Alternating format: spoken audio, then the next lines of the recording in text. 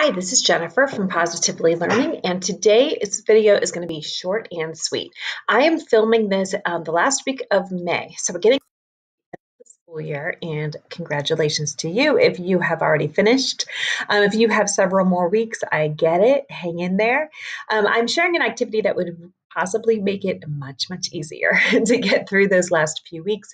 However, if you are watching this at any time of the year, these activities would be great as well. So it's all about those fidget poppers. Right now, those are the hottest gadget. It reminds me very much of the fidget spinners that we saw a few years ago.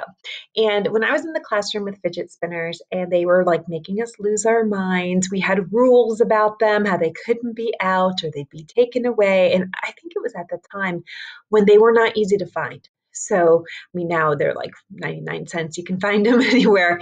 But at the time, not so much. And I had a choice. I had a choice to either fight against it and collect them in my June drawer or use them for learning. And you know what? Of course, if you know me, I used them for learning and it was awesome. I mean, we were learning like that last week of school, no problem. We were all about it. That's what the idea is behind this. Now, I do have a link to a free fidget spinner literacy activity. And then I thought this will be perfect for the fidget poppers, our brand new trend. These would be great to do math. So they have a little bit of each one. Okay, so what I wanted to do was show you how these math games work. There's several different games. I outlined 5 of them. However, as I go through them very quickly with you, I bet you're going to think of even more as you keep your own students' needs in mind. All right, so I'm going to download it and open it right up like I usually do in my videos so we can walk through it together. Now, if you're saying, oh, hold on, I don't even want to watch this because there is no way I'm going to divide attention having these fidget poppers in the classroom, I totally get it. There are some alternatives to using these activities without the fidget popper. Just using a graphic of it, I'll show you what I mean. But using a fidget popper graphic, so you're still working with the popularity and the interest and the engagement, but you're not necessarily like saying like, hey, I'm over here, because they're playing with the fidget popper the whole time. Whatever works for you. Okay, let me decrease this a little bit and show you the table of contents. So this is designed for math groups. You can use it with a fidget popper, any size, or without. You can use a math mat that has a picture of a fidget popper on it, and I'll show you those in a moment. All right, so these activities do come in color and in black and white. They're very low prep and the color is very minimal. I think it's like 5 pages, might be a few more, but I'll show you. And so I think that would be fun to have something in color. However, I also prefer the black and white because I like to color code things. Make things yellow, make things red, make things blue, and that way I can organize them and keep them straight. That's just how my type A teacher brain works. All right, the first activity is roll, count, and pop. And this is a little different. I bet this is not what you expected because instead of a student popping the fidget popper, this is a fine motor activity. So you would need some type of fidget popper or the math mat. I will show you at the end. And you're going to be using some kind of fine motor tool. So you can use tweezers. I just prefer using their hands, and then something for them to pick up.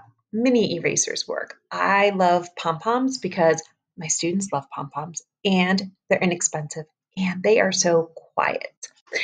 Mini erasers are pretty quiet too. And students are going to be rolling a dice, 2 dice, 3 dice, 1 die, whatever number your students are going to be working with. And they're going to roll that and they're going to cover that number of popping spaces. And that is it. That's all it is. And you could have 2 students working together. They each have like their own color of pom-poms and they're like racing to see which one fills it up first. You can have students working by themselves.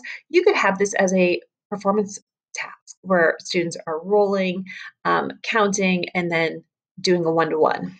So one-to-one correspondence. Whatever works for you and your students. So that's the first activity that is a little more fine motor than the fidget popper. The next one is count and pop. And this, I'm showing a picture of the fine motor math mat. So this is a picture of a graphic. And so you could use the same thing that we just talked about. Tweezers, fingers, pom-poms. Pick a card, count the number, identify that numeral like, oh, there's 6 stars, or actually there's 7 stars or 6 dots. And then you would move to the math mat and either use the fine motor tool to cover up the spots, or you could use a crayon. The fidget spaces are a little too small for like a bingo dabber, but you could use a marker. You could use like one of those marker stampers. You could use whatever works. These even could be put into a dry erase sleeve so that you could create a center and have students use them again and again. So that is count and pop. Then you could use the same types of cards. I added some extras that were just the numerals and some operation signs, and you could have students create number sentences, and they could use the popper as a manipulative. So for addition, like student pops 3, then student pops 2. So how many are popped? 5, hopefully. And subtraction, of course, you could do the same thing. Let's pretend this is subtraction. Student pops 3, take away 2. How many pops are left? Hopefully 1. So that's what they could use this as a math manipulative tool. The next one I love because this is what my students always needed more time of, and I love the visual representation. So you're grabbing a popper or the fine motor mat, and you're using the numeral cards, so repurposing these, and the operation cards. And here you're having students compare. Okay, 5 is less than 6, or 6 is greater than 5. But if you are using one of these poppers, and I do recommend like a square, a rectangle, something that has an equal amount. So a student would pop the 5, then pop the 6, and look at that comparison they can make. You could also do this as the fine motor tool. Cover up 5, cover up 6, compare. So that is, oh, I'm so excited about that. You could do that on just a table, right? You don't need a fidget popper, but first of all, why not? It's so much fun. But also, I've done it on the table. We've done it with drawing pictures, but my students, like when we draw pictures, it's like they're not all the same size. So sometimes like 4 circles looks larger than 6 circles or whatever your number is because of the way they drew it. Or you're doing it on a tabletop and things like roll. They're rolling away. You can't get them exactly equal. I use 10 frames, of course, most often, but this fidget popper works too. The next one is a partner game, Race to the Top. So they each have their own fidget popper, any size, like the heart, the circle, the square, large, small, whatever.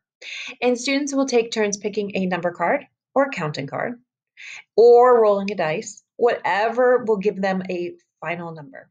So then they go to their popper and they pop that amount of numbers, any order, anywhere they want, just getting some extra counting.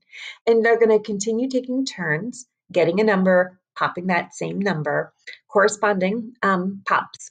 And then they're going to just be racing to see who can fill theirs in first. So race to the pop is what I call that one.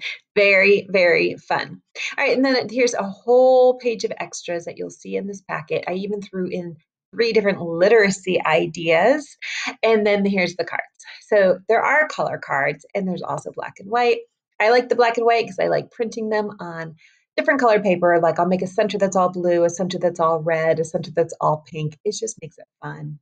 Easy, easy to stay organized and clean up at the end.